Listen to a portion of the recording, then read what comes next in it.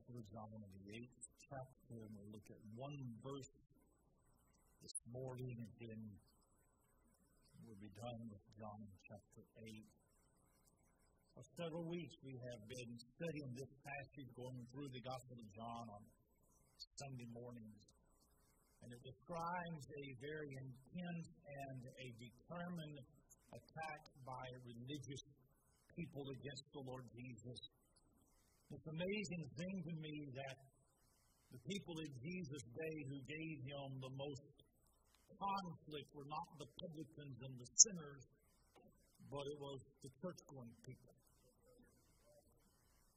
And I wonder if the Lord were to return for a visit today, if he would not be more comfortable with the sinners and publicans than he would at most churches. But in these two chapters, chapter 7 and chapter 8, there are numerous charges and accusations made against the Lord, and he answers each one of them. And the longer the encounter goes, the more offensive the accusations, the more heated their side of the argument becomes.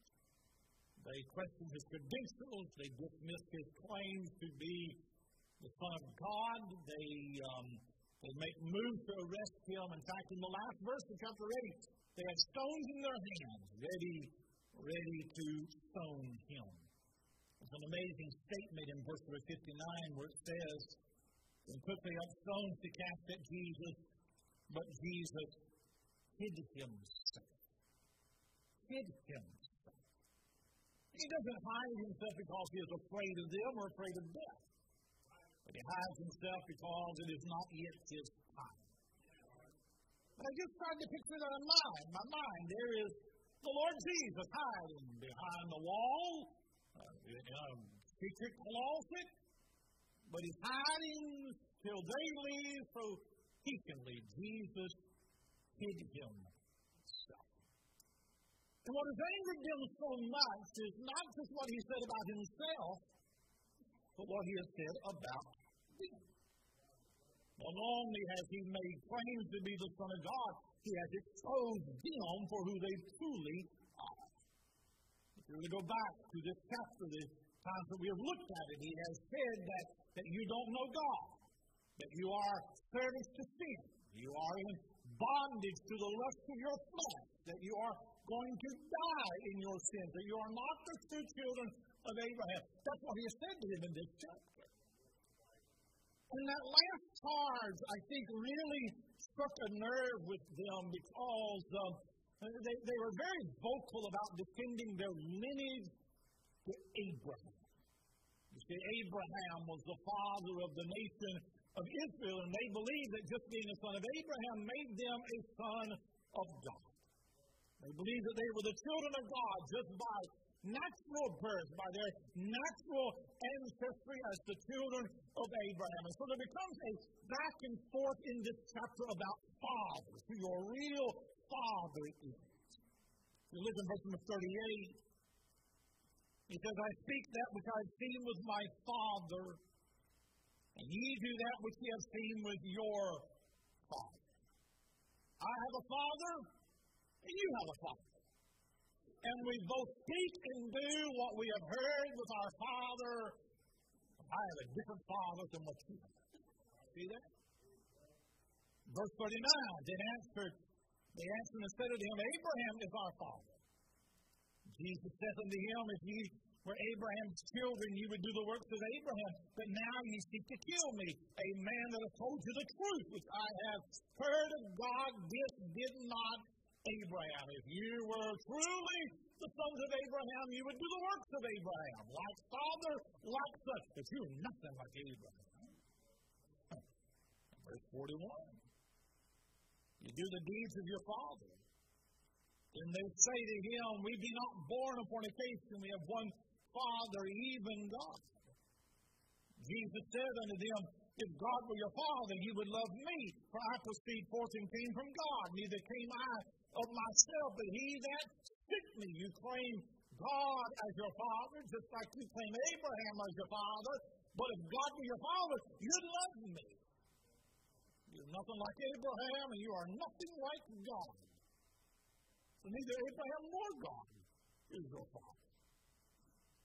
So there's a conversation about father. There's a very common misconception in this world that all children are the children of God, or the universal fatherhood of God, and the universal brotherhood of man. That we are all God's children. Doesn't matter what you believe, what religion you follow. Doesn't matter Hindu, Buddhist, Catholic, Baptist. That we're all the children of God. You won't find that in the Bible. God is our creator, but He is not all men's father. And what Jesus is saying is that just because you can trace your family line back to Abraham doesn't mean that God in heaven is your father. But if Abraham's not your father, if God's not your father, then who is your father? He's going to answer in verse number 44. You're of your father, the devil, and the lust of your father you will do. He was a murderer from the beginning, and abode not in the truth, because there is no truth in him. And he speaketh a lie, he speaketh of his own, for he is a liar and the father of it. I just want to preach that one verse this morning, and then we'll move on, because we've been several weeks in chapter 8. And I just want to emphasize that one verse that I want to preach on is the devil your daddy. Is the devil your daddy? Imagine the horror. For these people to hear that your daddy is the devil. That's what he said, ain't it? He said, you just like him. You are more like the devil than you are God, so we conclude that he's your daddy. Your works, your spirit, your attitude, your hatred of Christ, your unbelief, all points to who your true father is, and it is the devil. It has become a popular thing in our day to trace your ancestry back as far as you can. Some of y'all may have done that, ancestry.com or whatever it might be. And you would do that because it would be interesting to know if you were the great-grandson of George Washington or Benjamin Franklin or somebody famous. How would you like to discover that you have somebody famous in your family tree all the way back? Now, that would be significant to you, but it wouldn't add anything to your life. It would make you a bit, I don't know how good it would help you, but anyway. And then, maybe you don't want to know. Maybe you're afraid that all this bachelor Hatfields and McCoys and some con man, and I just don't want to know who is on that family tree. But everybody has a family, right? Everybody has a family, and if you ran your ancestry back far enough, and I ran my ancestry back far enough, somewhere you and I are going to meet and discover we came from the same tree. You're going to discover that we are related somehow. Every man in here goes back to Adam. We're all one family in the flesh. But Jesus is speaking of a spiritual family here. You are either in the family of God or you are in the family of Satan. Now, you can go out on the street, you can ask 100 people, which family are you in? And 99 of them are going to say that I am in the family of God. But that's not exactly how Jesus saw it. And we would have understood it. We would have understood it if Jesus had gone to the bar and the dives and the honky-tonks and told them that the devil is your daddy. But Jesus is looking at the super pious, the extra religious, the ultra spiritual Pharisees and hypocrites. They dedicated their lives to a strict adherence of the law. In fact, the law wasn't even strict enough for them, so they had to add some extra stipulations and rules just to make it really hard. And these men would tell you that they are spiritual. There's no humility in them, that these men are the gatekeepers of the kingdom. And Jesus looked at them and said, the devil is your daddy. Well, that's not very nice. That would be offensive. He looks at and points his finger at him and says, you're of your father, the devil. And he still talks about the devil in this verse. He talks about the devil in 9 the certainty of the devil. There's a religion called Christian Science. It is neither Christian nor science. They claim that they believe in the existence of a devil, but he's not a person. It is just evil is what it is. But Jesus speaks of the devil as a real being. Mark this down. He is not an impersonal force. It is not just the personification of evil. He is a fallen angelic being. He was created perfect in all of his ways. He was the anointed cherub of heaven. He was created with beauty and power and great wisdom, but he became lifted up in his heart because of pride. And because of pride, he wanted the worship that was due to God alone, and as a consequence, he was cast out of heaven. Now, rarely do we ever come to church to talk about the devil. We come to talk about the Lord Jesus and about God. But there are two extremes when you think about the devil. There are some people who are so fascinated with the devil and the spirit world that their entire ministry is a demon-fighting ministry. I think I mentioned this when I was preaching through 1 Peter 5 and talking about be sober, be vigilant, because your adversary, the devil, walketh about as a roaring lion. And there are some people that they emphasize the spiritual warfare, and we might not emphasize it more, but you can go to feed on anything, and you spend so much time looking for the devil that you don't have time looking for Jesus. So I've never gotten involved in all of that. I really would emphasize truth instead of error, emphasize Jesus instead of the devil. So there are some that see a demon that I never preach. However, there are others that go to the other extreme and they live as if there is not a devil. Playing with sin and temptation in the world as if the devil does not exist. And the spirit world is a realm that we know very little about. The Bible gives us a little bit of insight, but it doesn't give us a whole lot. But it does give us enough information to know that there is a devil. He is a dangerous enemy, and he is out to destroy your life. And we shouldn't get up every day and think about the devil and look for the devil, but be aware of the devil and his devices. The Bible says that we are not ignorant of his devices. 1 Peter 5, is it 7 or 8? Be sober, be vigilant, because your adversary, the devil, as it were, and I walk about, seeking whom he may devour. That is the devil. And I tell you that Satan is actively on the prowl right now, looking for lives that he can destroy. The devil pretends to be your friend, but he is your enemy. He hates Jesus Christ. He hates the nation of Israel. He hates the church. He hates the family.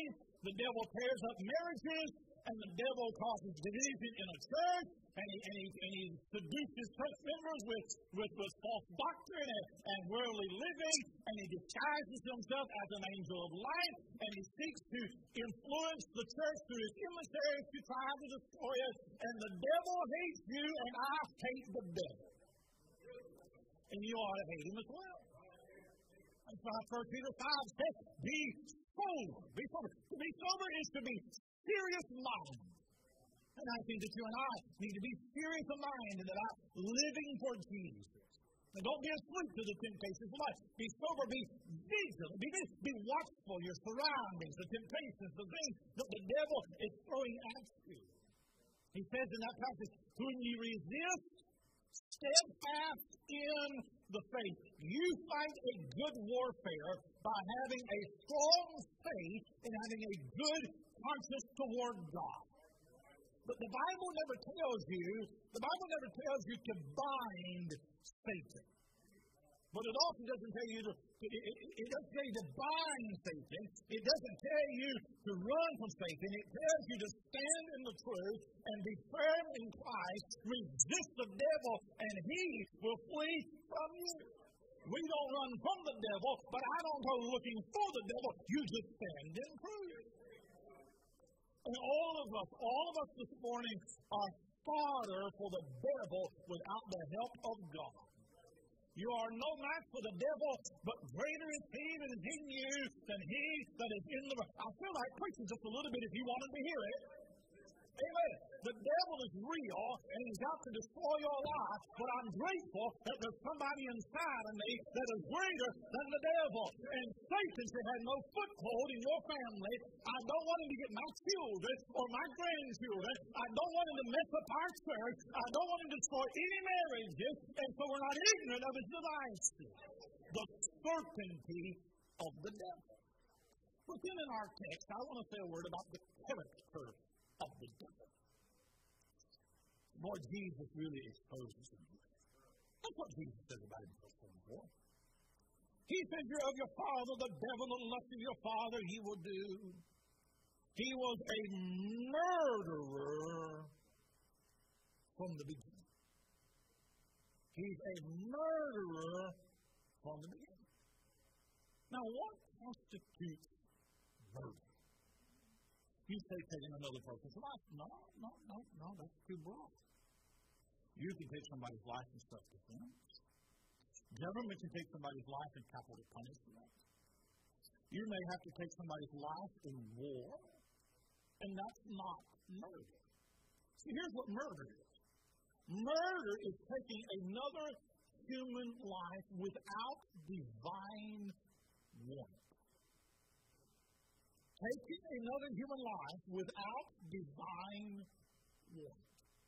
And Jesus said that the devil was a murderer from the beginning. So I'm wondering, how was he a murderer?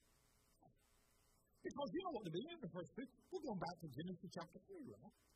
In fact, turn back to it just for a minute. If you go back to the Garden of Eden, where Satan had his first interaction with the human race. He comes to Eve as a beautiful serpent, but he didn't bite her and inject her body with poison. He didn't come with a weapon and chop her up with a sword or stomp her to the ground. He didn't do that. Here's what he did. He talked to her. But everything that he told her was a lie. And that's the second characteristic of the devil in our time. He's a liar. His murder choice is a lie. He does more death and destruction with a lie than anything else. And that's what Jesus tells us. He tells us that his motive is murder, his method is to lie. The devil wants to bring death to youth. He wants to bring death to life, to purity, to happiness, to joy, to holiness. He wants to bring physical death and soulish death and spiritual death and eternal death and the second death and death in the lake of fire. He wants to bring death, and the way that he does that is he does it through a lie. Suppose Satan had come to Eve and just said, I am going to be perfectly honest with you. I don't want you to take this forbidden fruit because it will damn your soul to hell. And it will plunge the entire human race in the sea. I hate you. I hate God. And I want you to take this fruit because I know of the crime and the disease and the heartbreak that it's going to cause to the world. I want to curse the world, and I need you to take this fruit so I can do that. She would never touch it. But he lied. Look at Genesis. Are you done at Genesis 3? Look at this. I'll give you a little outline here. Look at verse 1. The serpent was more subtle than any beast of the field which the Lord God had made, and he said unto the woman. You want to underline that word. He said unto the woman. Look at verse 2. And the woman said unto the serpent. Look at verse 4. And the serpent said unto the woman. Here's the first thing that you have in Genesis 3. You have a dialogue taking place. The devil wants to talk. And the first thing he does is he engages Eve in a conversation. Here's what's happening. They're having a dialogue about what God has said. What God said is now up for discussion. Opinions are being offered on what God said. Now here's my question for you. What business does Eve have in getting into a dialogue with the devil? Her first mistake was in arguing with the devil over what God has said. The best thing that she could have done is said, God said it, and leave it right there. We're not having the conversation. By the way, isn't that what Jesus did when the devil came to tempt him? The devil came to tempt him, and here's what Jesus said. It is written. It is written. It is written. We're not talking about it. It is written. It is written. This is what God has said. You will have people in your life who will want to question everything that you believe. You will have cult members knock on your door and they want to have a Bible study. They want to have a Bible study. They want to debate about what God has said. You will have preachers on the radio and the television and they'll try to cause the discussion about what God has said. And the best thing is to not have the conversation. Don't start the dialogue. The dialogue going on. But look in verse number 1. Here's what he said. Yea, hath God said. The dialogue opens up to doubt. And I can almost hear the fear in his voice. The darkness. He doesn't come right out and call God a liar, but he talks to him. He makes the suggestion that maybe God hadn't told you everything. But maybe God is leaving something out. Here's what he does. He puts a question mark on the Word of God. Are you sure you heard that correctly? Are you sure that's just not his interpretation? Maybe he didn't say what you thought he said.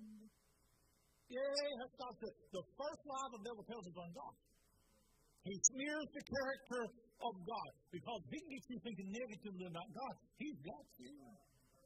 So there's a dialogue and there's doubt. But then look in verse number 3. The woman said unto the serpent, we may eat of the fruit of the trees of the garden. But verse 3, but the fruit of the tree which is in the midst of the garden, God has said, ye shall not eat of it, neither shall ye touch it, lest ye die. Now we have denial. By the way, in verse number 3, neither shall ye touch it. God didn't say that. Now we are adding to the word of God. But in verse 4, the serpent said unto the woman, ye shall not surely die. He has conditioned her mind to question the word of God. So that when he openly defies God, he is conditioned to accept it. He has just boldly called God a liar. This is what God said to you, but he lied to you. He tells her that you can sin without impunity. The wages of sin is not death. Can I tell you that the devil is a liar? He's a liar.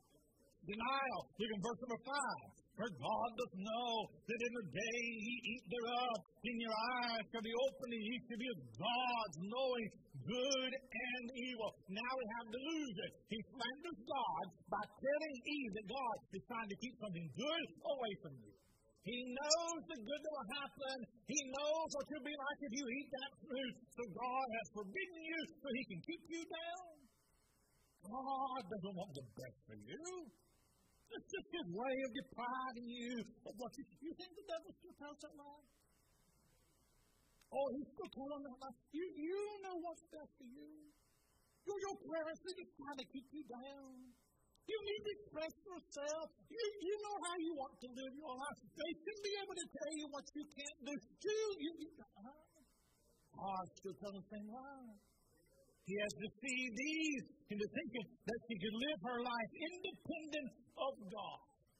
I'm going to liberate you. We're going to have true liberty. You can make your own choices. You decide which fruit you can eat and which you cannot eat.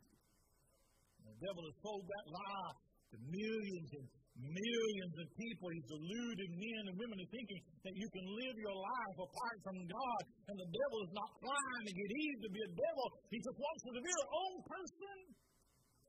You just make your own decisions. Look, the devil is not so much concerned that he gets you drunk, or that he gets you committing some fornication or some gross sin of the flesh. He is not disappointed that you're not a doper or that you're not a streetwalker. Here's what He'd like for you to do. He'd like for you to put on a nice suit, put a Bible under your arm, come to a Baptist church, sit in a pew, and be your own man. Have a little religion, but live your life without God. That's what the devil wants.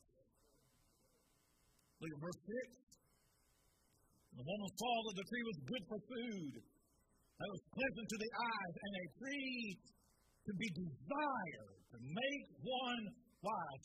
She has bought the lie, and her desires have been perverted, because for the first time now, she desires what God has forbidden.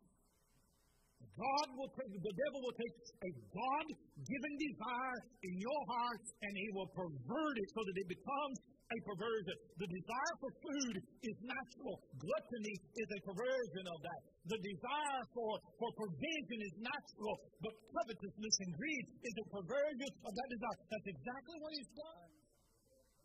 Now look at her decision in verse 6. He took of the fruit thereof and did eat. Now later on, she's going to say that the devil made me do it. But he didn't. The decision is her own decision. The devil deceived her, but the decision lay squarely on her shoulders. She's going to pay the price for this. And can I tell you, there are not enough demons in hell to make you sin or cause you to deny the Lord Jesus Christ. If the devil can make you deny Jesus, he'd make us all deny Jesus. And the reason why he doesn't is because he cannot. God gave you a will. You can say yes or you can say no.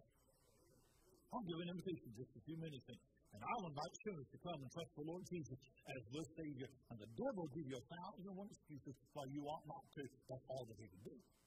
He can't stop you from coming. On the other hand, I'm praying, as he sang this a little bit ago, I'm praying the Holy Spirit will convict somebody's heart and convince you that what I am preaching this morning is the absolute truth. And I'm praying that the Holy Spirit will speak to you and convict you of your sin and invite you to come to Jesus. And if he does that, that'll be a wonderful thing, but he's not going to force you down there.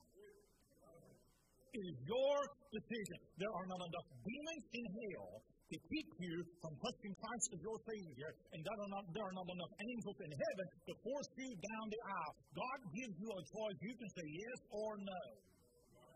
And Eve has made a choice, and her choice bound her to her sin. Now, I could go deep in the passage, and I'm getting off track, all right? But do you see that he's alive? Do you see that? That's what I'm trying to say. He's alive.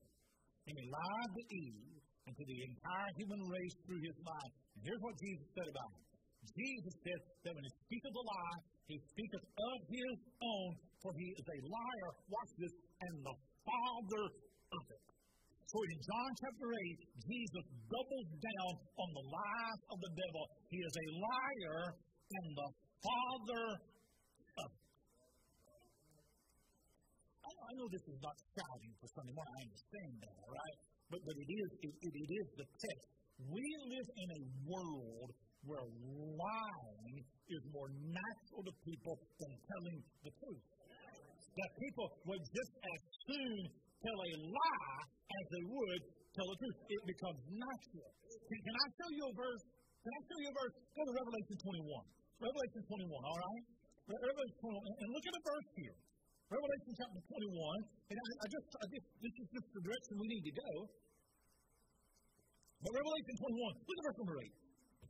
But the fearful, and unbelieving, and the abominable, and murderers, and whoremongers, and sorcerers, and idolaters, and all liars, shall have their part in the lake which burns with fire and brimstone, which is the second death. A liar is next door to the sorcerer and the whoremonger. And they're all neighbors in hell. And since Satan is the father of lies, when you lie, you become like Satan. But let me show you where we're at. Let me show you where we're at. Turn the page. Turn the page, chapter 22. Let me show you where we're at. Look at verse 15. For without is the city. For without are dogs, and sorcerers, and whoremongers, and murderers, and idolaters, And whosoever loveth and maketh a lie. We live in a society that loves the lies that they are told. We live in a society where they would rather you tell them a lie than tell them the truth. Isn't that amazing thing? So why is that? Because 2 Thessalonians 2. The Bible says for this cause, God should send them strong delusion that they should believe a lie. In the last days, God will send a spirit of delusion that people will accept a lie. 4 times in the Old Testament, the Bible says that God put a lying spirit in the heart of a false prophet. And that's what we are facing today. We are living in a land of a lying spirit, strong delusion, where people would rather you lie to them than tell them the truth.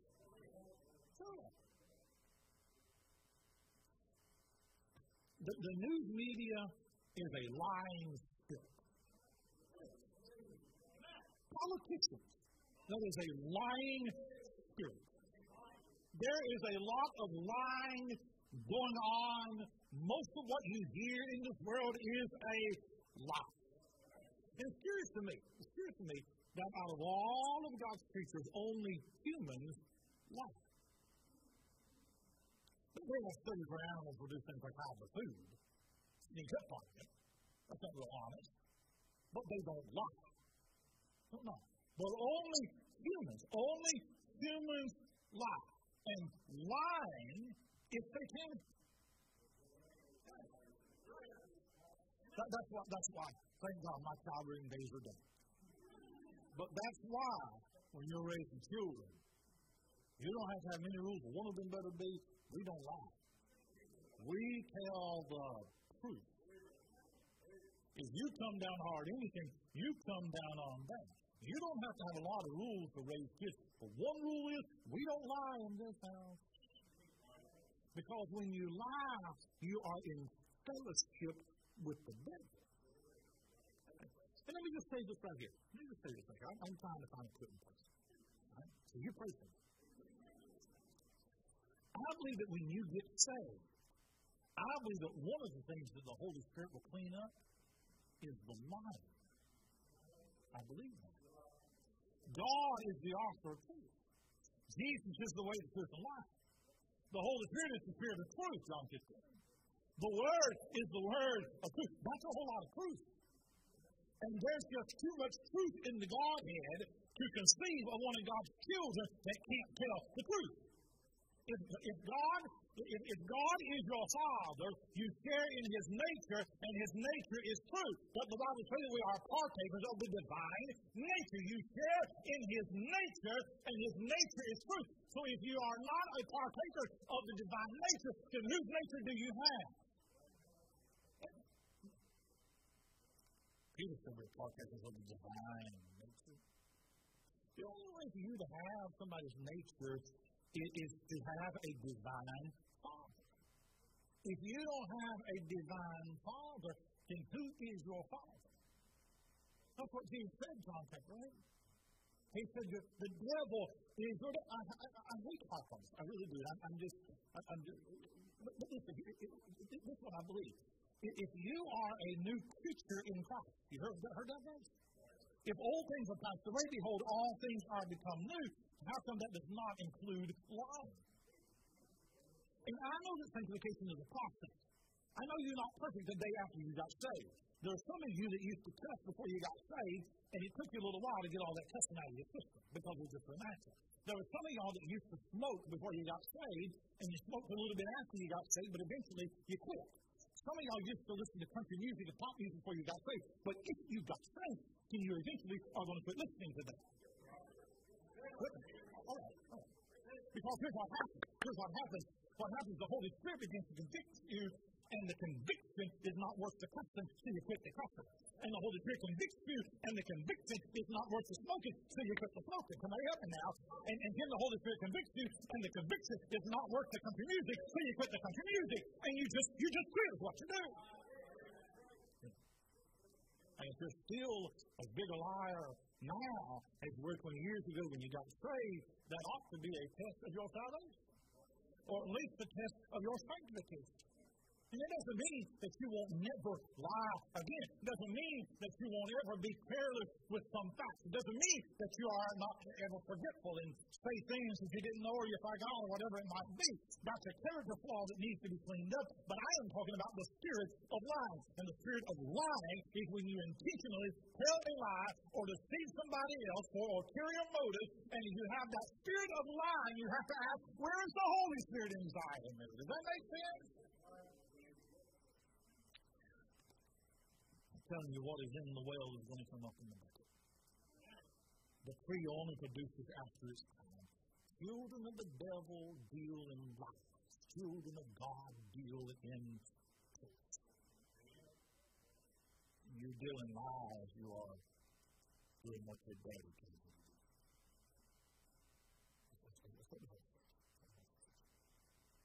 By the way, the people Jesus are talking to are church-going, clean-living, tithe-giving people.